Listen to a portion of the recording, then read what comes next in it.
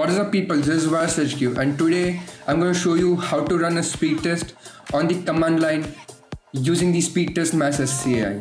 So what is speed test? Speed test is a website which shows you your current speed.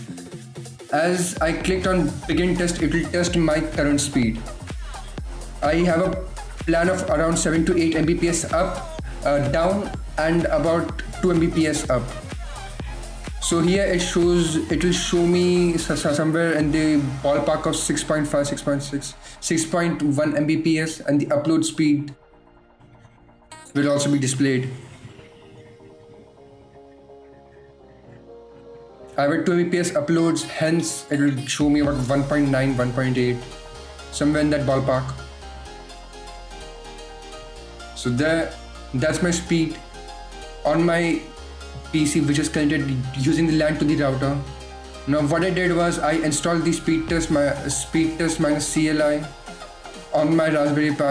There are multiple ways to install it using the pip or GitHub. I usually use the GitHub method and hence I'll be doing that today. So now let's fire up Putty. Let me log in. I'll change the font size to make it bigger and better for visibility.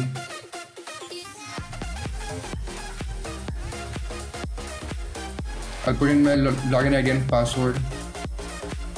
Then what I'll do is I'll just copy and paste the script.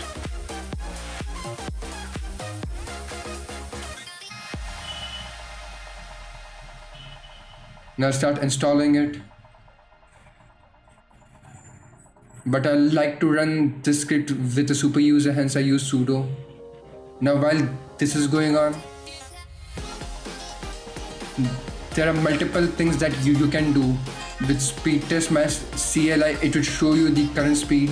Now there are a number of optional arguments which can be added, which will be just to check the upload or download, the bytes and all the other things. Now what I'll do is that I'll just check my internet speed on my Raspberry Pi and compare it with the speed test I got using the LAN. The Pi is connected over Wi-Fi, hence the speed will be a bit lower than that of the LAN, but let's check it out, how slow it is.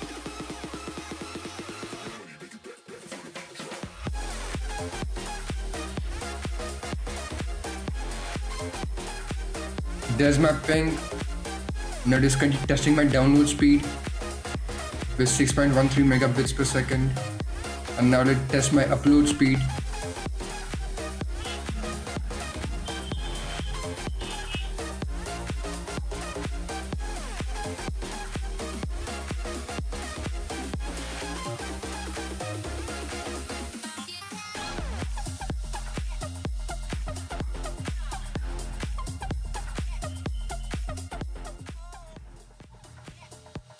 And my upload speed is about 1.93 megabits per second on the Raspberry Pi. So now let's compare it side by side. So the ping increased quite a lot, but the upload and download speeds remain almost the same. The upload speeds decreased by about 0.5 megabits per second. So on to the next part.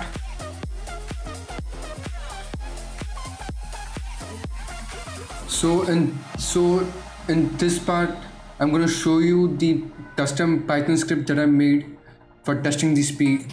So this script was found on the GitHub page of the speed test -CLI in the Python wiki. So over here we import the speed test library. Then we can set custom servers into this bracket, or we can just leave it blank for speed test to search them. Then s equal to speedtest.speedtest. This would define the variable s as the speed test variable. Then to get the servers, we type in s.getServers. Then the next line selects the best servers. Then down equal to sDownload. This line checks the download speed. The next line down equal to down by 1 million. This line is important as the output from the down equal to s dot download would be in bits per second. Hence, we would convert it into megabits per second. So we divide the bits per second by 1 million and we get a megabits per second. The next line, it would shorten the integer value and the float value which we get from the above. Usually we get about 7 to 8 floating values.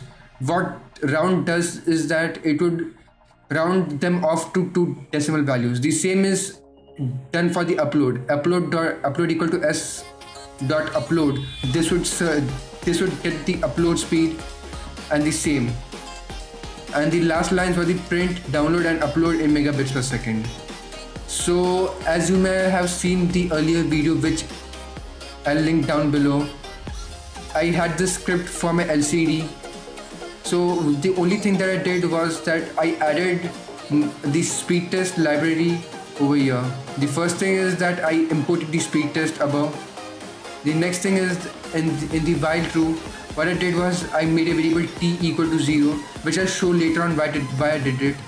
Then the whole script from the speed.py. The only difference is that I set down equal to download plus str down. What this will do is that it will concat both download string and the str down string. Str is a function which is used to convert integer values to string. Hence str down, it would give a string value. So we'll concat both the strings into one common string.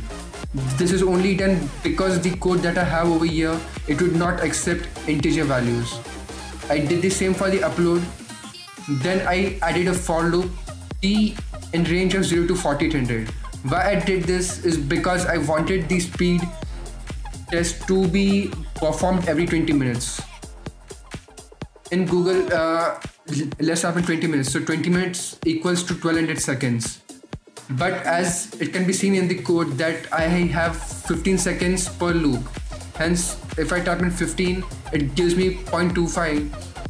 So this loop will run once in 0.25 or quarter of a minute. So what I did was I needed 20. So to convert a quarter into quarter of a minute into 20, I would have to run the loop 4800 times. So that's why I did it. And what I did over here in the end is t equal to t plus 1, which would increment the integer value t. Every 4800 times, it would go back onto the top and set t equal to 0, and it would run the speed test again. The next part contains the actual implementation and seeing it on the LCD.